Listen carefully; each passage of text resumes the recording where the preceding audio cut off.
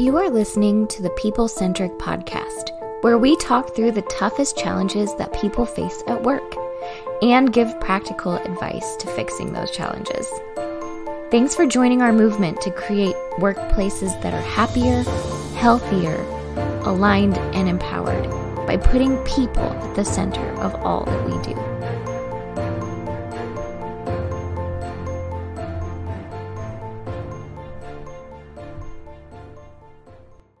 Hey, People-Centric leaders, this is Stephanie Anderson, and I've got Diana Royalty and Bethany Taff on with me today, and we are just so excited to be with you here on the podcast. And so we're going to kind of tackle an interesting topic today that even as our team discussed it, we thought, wow, there's a lot of different ways to define this. There's a lot of different experiences that come with this. And so the word of the day is loyalty. And so some of you either just got warm fuzzies or you want to hide under your chair in this moment when we talk about loyalty, and especially loyalty in the workplace. And what does that mean? So this is our topic for today, but really quick, want to give Diana and Bethany a chance to say hello before we dive in here. So Diana, Bethany, when we think about loyalty in the workplace, like where does your head go immediately?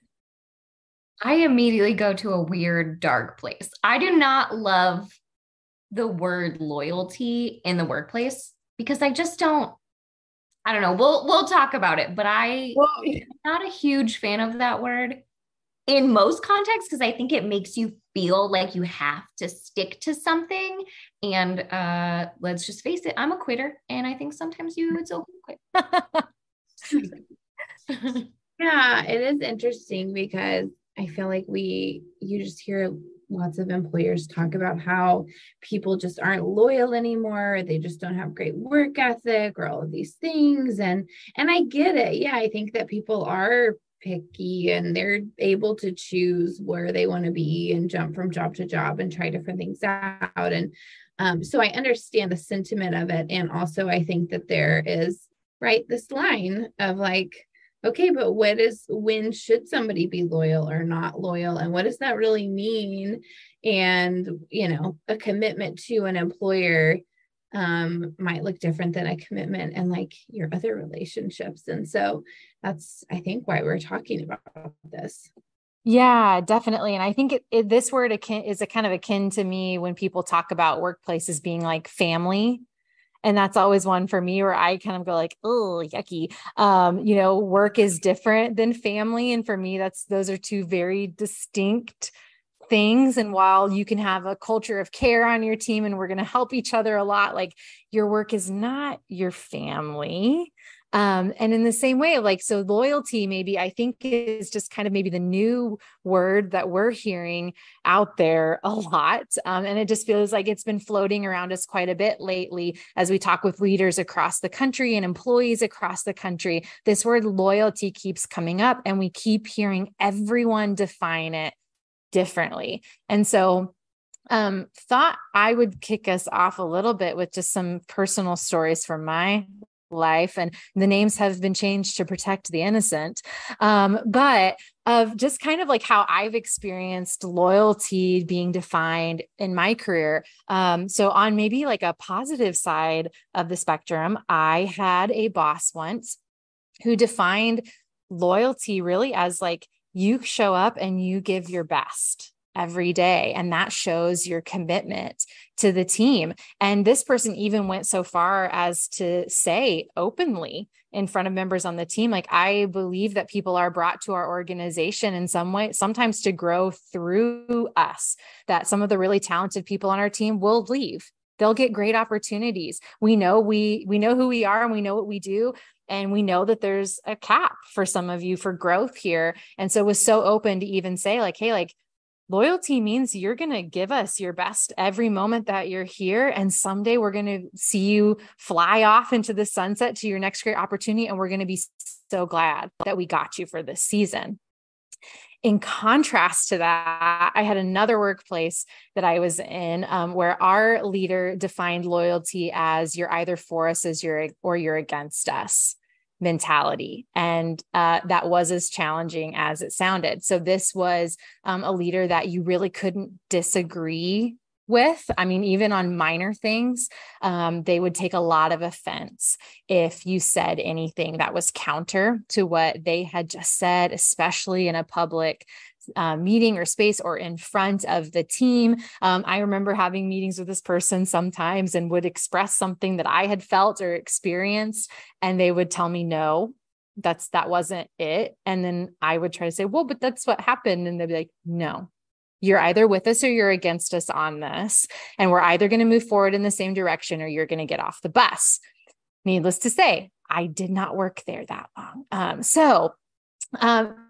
Just knowing there's such a spectrum to this and defining loyalty. So like, how are we seeing people define loyalty in the workplace, and what are the pros and cons of that? Because I think in both of those stories, there's probably like pros and cons to either of those approach. I didn't share those to say one's good and one's bad, right?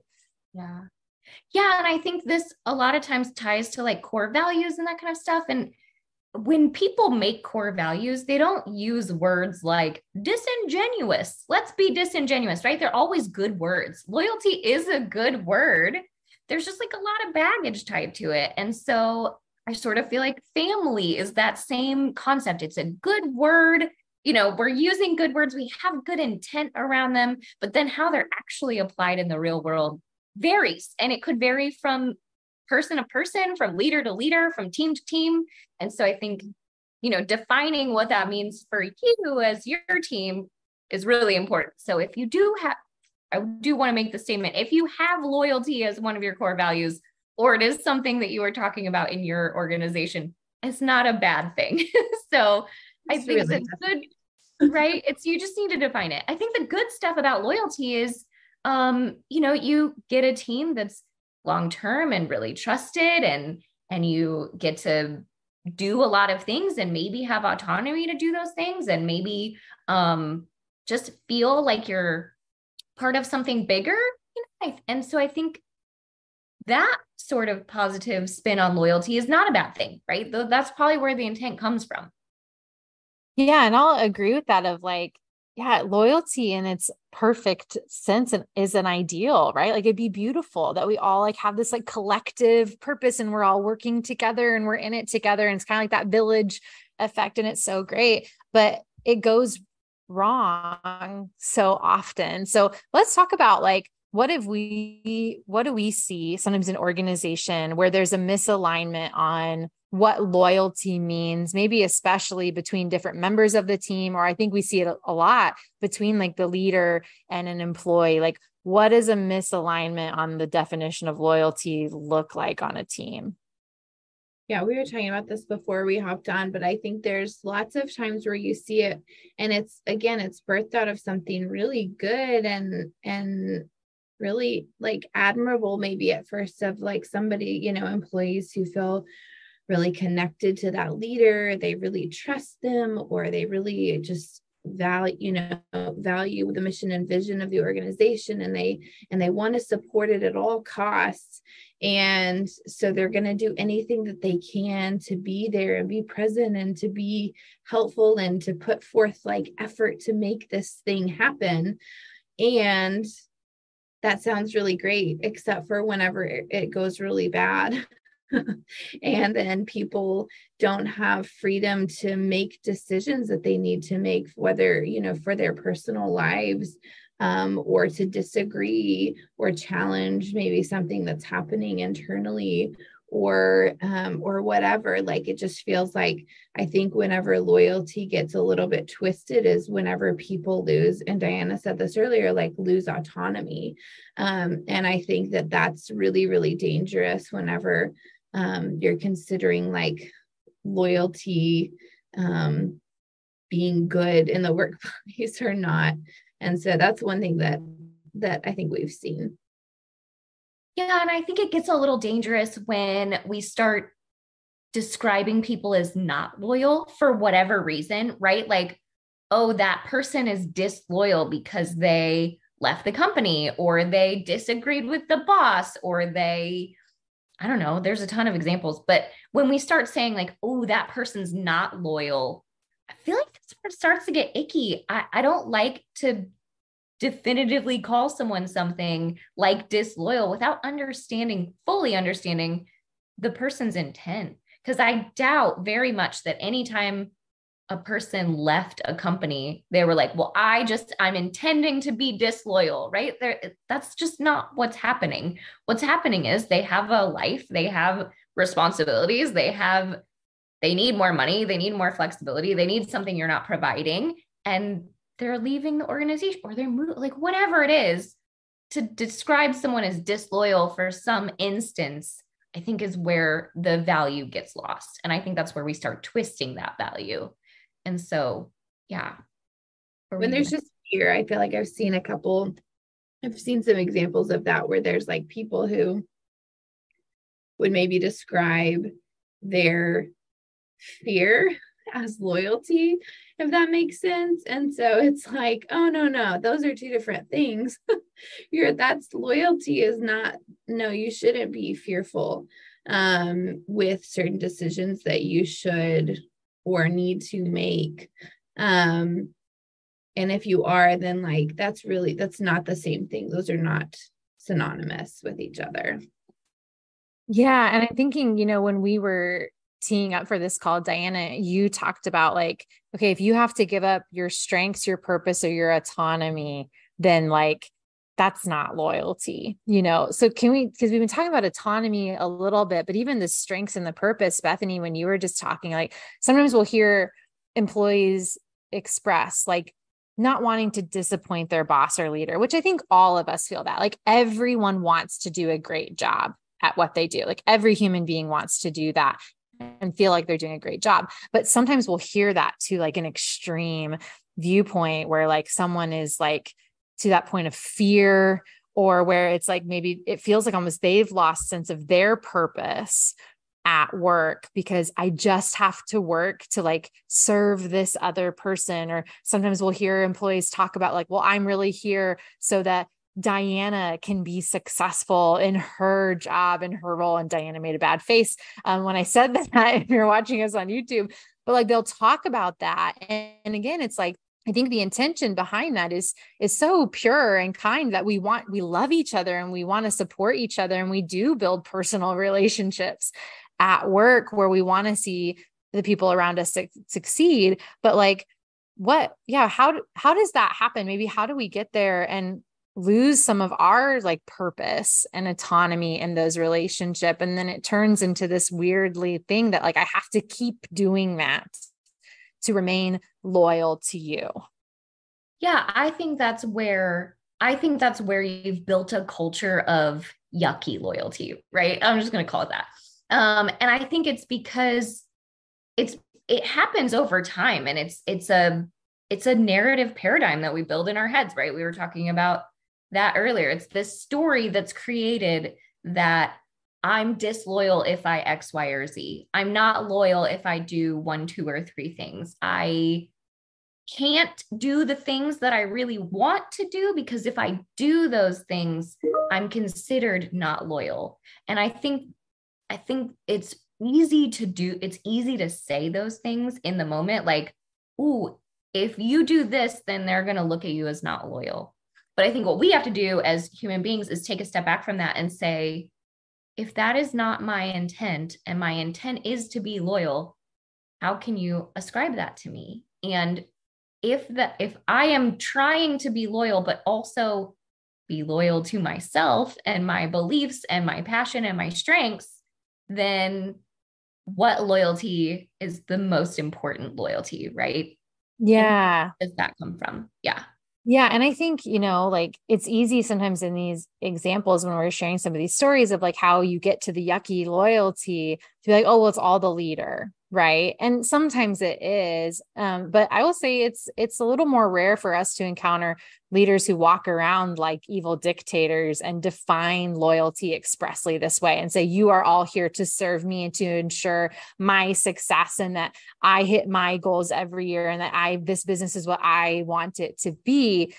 But I think it does. It comes from maybe like a good place of like, oh, I want to do a good job and I don't want to disappoint. And sometimes I think there is like that moment where maybe we've accidentally defined loyalty the wrong way as an employee. Like that boss has never said that to us. So it's doing a little like self-reflection. Like, so why do I feel that way? And it could very well be that is a part of the culture that has gotten kind of yucky and toxic, right? Of like, okay, yeah, maybe the boss never says that, but when anyone leaves the company for any reason, we talk about them really, really disparagingly. Or when someone makes a mistake, then they get talked about by everyone. And maybe, you know, some loyalty adjacent words get thrown out. So I think it's careful here, you know, as a leader or as an employee to like say like, okay, why do I feel that way? And let's self-reflect on this. Is it something that maybe I need to redefine loyalty for myself and not hold myself to this unrealistic and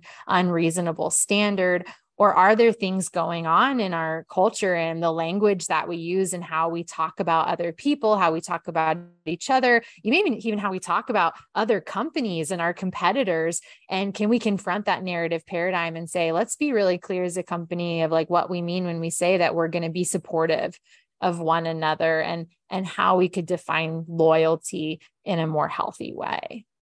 Yeah, I think like one of our, and we've talked about this before, one of our values is truth.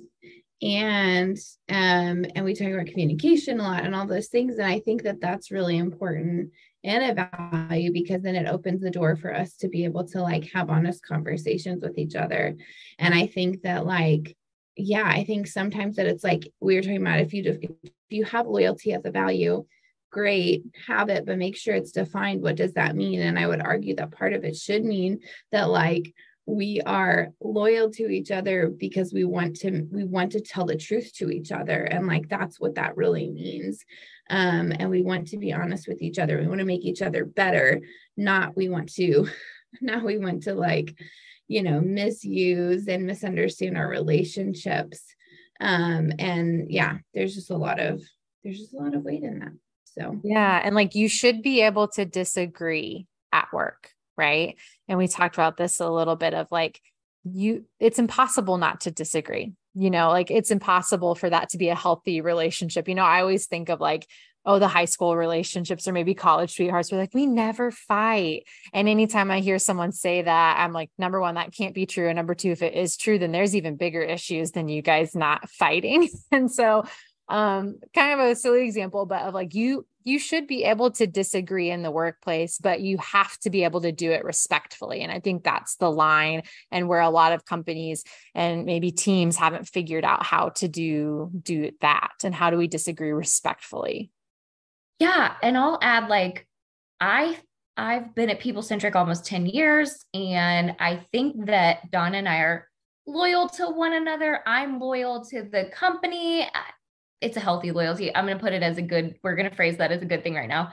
But the thing is, if every time I disagreed with Don, he automatically was like, oh, Diana's not loyal, we would have a totally different relationship because that is not my intent. My intent is to ensure that I'm pushing back appropriately, ensure that I am getting clarity when I don't understand, ensure that I am putting my perspective out there so that we can build the best product and services for our clients. And if every time I did that, he was like, oh, are you really loyal to me? First of all, I would not have survived very long. And I might've gotten sick on him and just like thrown up on his shoes because that is gross. But if every time he did that, it lessens your ability to stay. It lessens your ability to want to stay. It lessens your ability to use your strengths as a human and do what you do best. Yeah, I was going to say, I was like, yeah, we could use us as an example or me or whatever. Like, I felt that way too, that yes, do I want to be loyal to the organization that I'm at? yeah, of course, I want to give everything that I can in that position. And I want to make sure that like I'm helping support that organization and the cause and all of those things. And also, I think it's pretty clear for any of us on our team, at least, that's like, we're going to be here until it makes sense for us not to be here anymore. You know what I mean? And I think that like we can all respect that with each other. And I think John respects that too, and knows that like, of course, like if there's a point in time where it doesn't make sense for one of us to be here for whatever reason, because we need to do something different for our family, or we have another opportunity that we're like excited about or has been presented to us, or whatever, like we can go do that. And would we miss each other and would we be sad? Of course. Does that mean we would like guilt trip each other out of that? I hope not. I don't think so. And I think that like that's healthy. We can say, oh man, we're really going to miss you, but I don't think that's like a sign of, oh, they don't care. Like they're just going to leave us, out to dry or whatever, Yeah. So. I love that you were like, let's use us. Cause I was like, I don't want to call anyone out. Let's use us. And I'll also add, I do think we have a very loyal team. I think our team is like loyal to one another. We really like each other. I think we're loyal to the mission. I think we're loyal to the company, right? I think we have a very loyal team, and also we never talk about it. We have never once been like, we have to be loyal to each other. Like I sort of get the sense that loyalty is sort of like culture, right? You can't work on culture by saying you're going to work on culture. You have to work on the things that affect culture. So you can't work on loyalty. You have to work on the things that affect loyalty, right? And so those things I think are things like, do your people get to work within their strengths? Do your people have autonomy? Do your people know that they're here for a purpose? And does that purpose align with them as human beings? So like, I don't think you can just say blanket statement, like you have to be loyal. I think you have to give people a reason to be loyal to the thing that you want them to be loyal to. And so I sort of think that's where this conversation was going. I don't know. Good. No, I think that's really good to say. Like, it's when we talk about, it's kind of the same thing. Like when you talk about respect, like we sometimes just think like, oh, everybody just like automatically should owe you respect. And it's like, no, that's not really true. That's not really true. Like, why should somebody respect you? And so like, why should somebody be, loyal to you as well? And so I think, yeah, I think that's where you get into trouble with when people just automatically are expected to be loyal to your organization or to you as a leader. Sometimes bad things happen. And so I think that sometimes there's abuse that nobody's calling abuse.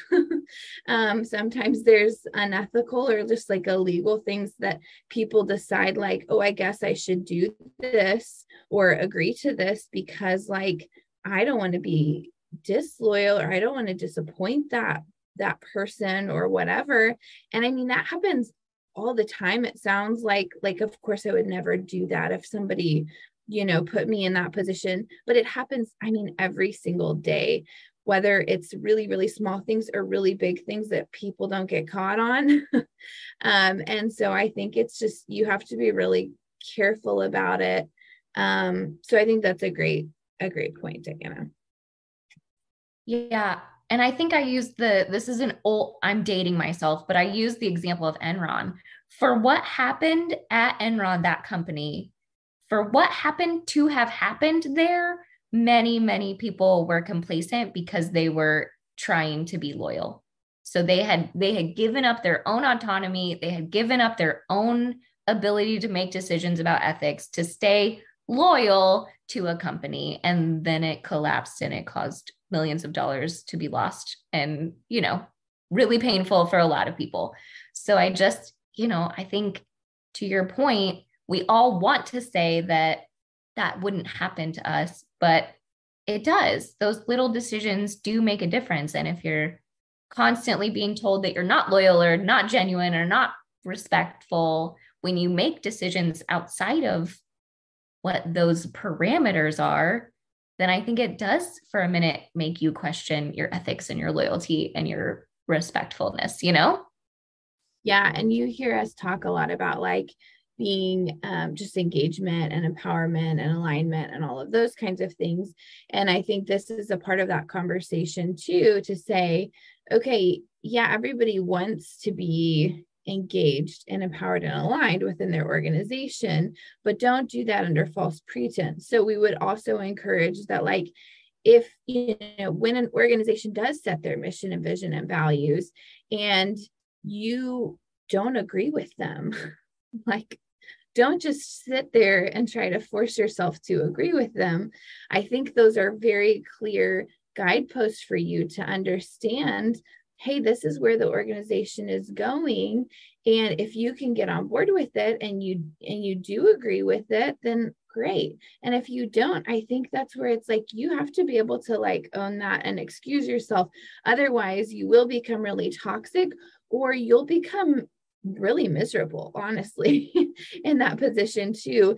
And you'll start finding, you know, questioning and finding yourself in positions where you're like, gosh, I'm doing this thing that I just don't agree with.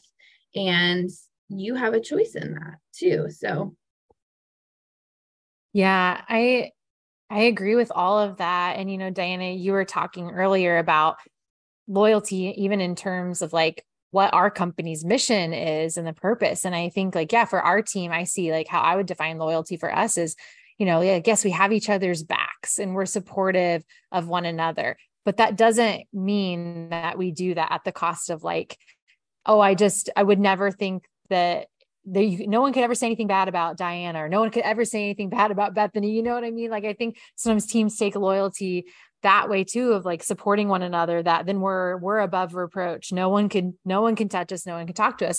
But the mission of the company and being loyal to that, I mean, I think that's why we're all at People Centric. I mean, we're inspired by the vision that has been cast, that people could be at the center of every organization, that everyone deserves to feel purposeful and fulfillment in their work and what they do. You know, like we're all pretty upset with the statistics that 51% of the workforce in America is disengaged. Like, we just believe it should be better than that. And so I think it's good to talk about that on your teams as well. Of like, a healthy way to define loyalty is that we're each aligning our purpose with an organization that feels close to our own purposes and what we do. And I keep coming back, Diana, to what you said as we were prepping for our call, of like kind of a gut check moment on loyalty, and is loyalty being defined in a healthy way in our organization or for yourself personally, of like, okay, are you having to give up strengths, purpose, or any autonomy for yourself in this organization? Or, you know, if you're the leader looking at this, are there people on your team who maybe you're observing have given up using their strengths, living in their own purpose, having autonomy? Like, do we have some codependent or fused relationships in the organization where we see someone working for either you or someone else in the company kind of to their own detriment? We can tell they're miserable, but here they still are.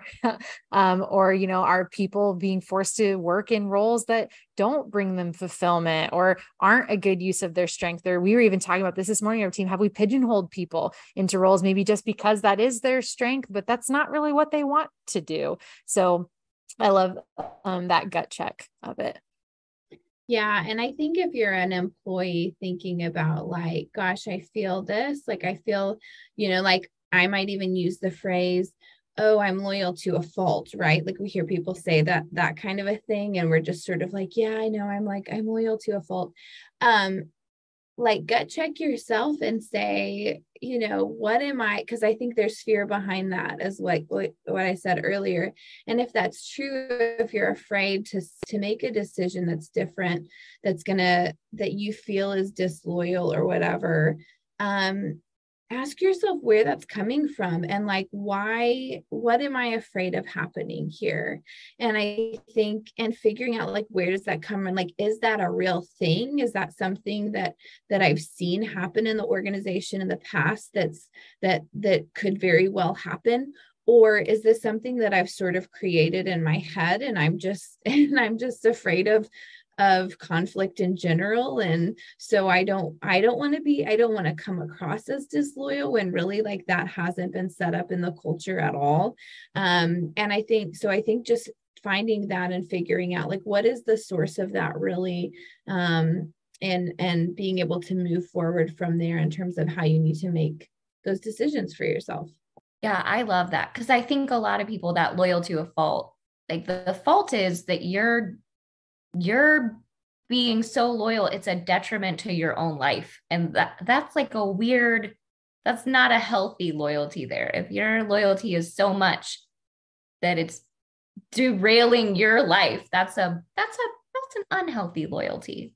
Yeah. And I think it's, again, like acknowledging like we are all humans at work, right? And like, it's okay. Like you should have your own purpose and your own values that you live by. And, you should be able to work in a company that supports you, having your own autonomy and using your strengths and living into your own purpose. And if it doesn't feel like you could do that, then yeah, like Bethany said, of like, let's do a gut check here and let's look at the employer. Like, is there something that's going on here that may be like, okay, it's forcing me outside of my own values and I don't want to be a part of this? Or yeah, is it something that maybe I have some things that have happened in my life that make it hard for me to disappoint people or disagree or deal with conflict. And maybe I'm internalizing some things, maybe in not the most healthy way. And I would say if you're there, reach out to someone, talk with a therapist. I think,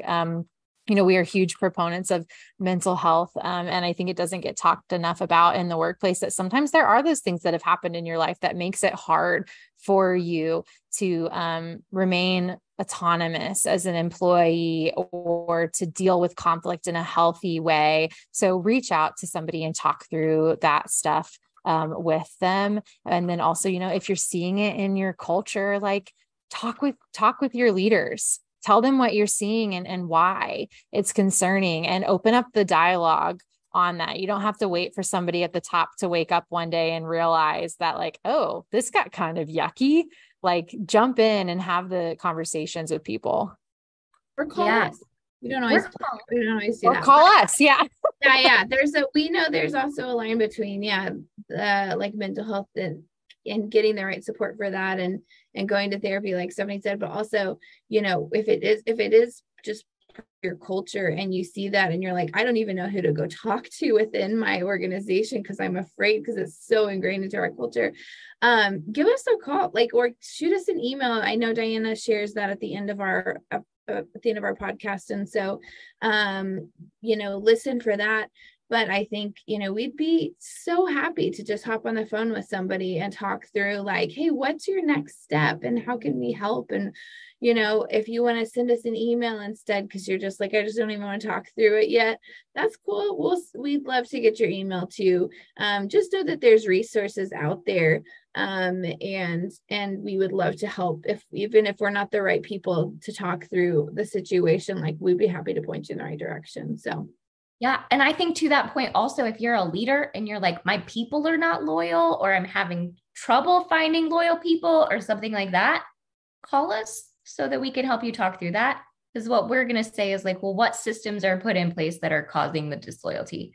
What things are happening that make people want to leave and not be loyal? Because I think most people want that loyalty and most people want the stability. So what systems are in place that are causing some of that disloyalty in your mind? So yeah, we'd love to talk through that too. Send us an email. Let us know. We love talking about this stuff. If you couldn't tell, we're kind of always pondering and helping people get through those things.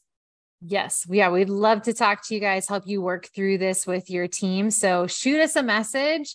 And we would love to hear your thoughts on this conversation. What does loyalty mean? And where's the line on loyalty in the workplace? So we hope this has been a helpful conversation to you guys today. As we've now said several times, reach out to us. We'd love to hear more. Or if there's another topic that as we were discussing this, you thought, ooh, okay, this could line up with that as well, we'd love to have a conversation. Send us your ideas too. We love to hear from you. on what's happening in your worlds, in your workplaces, and would love to hear an idea for a topic that you have. So thanks so much for listening today. Be sure to tune in the outro to know how to get a hold of us, and we'll see you back here soon. Thank you for listening to the People Centric podcast. We are so grateful for you joining us every week. If you like this content, please like and subscribe. Also, feel free to share on your social media with everyone that you know. It really does help us. If you would like to contact us, I have put our information in the show notes. Please reach out anytime. We love hearing from you. We will be back next week with a new topic. Until then, be well and lead well.